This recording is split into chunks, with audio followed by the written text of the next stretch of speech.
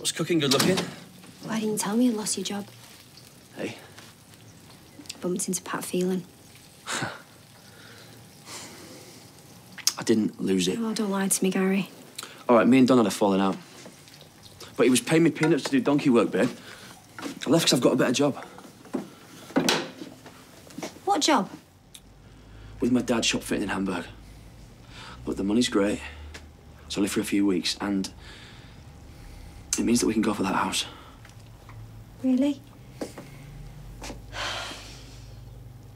Hamburg? Look, I want us to have a place of our own.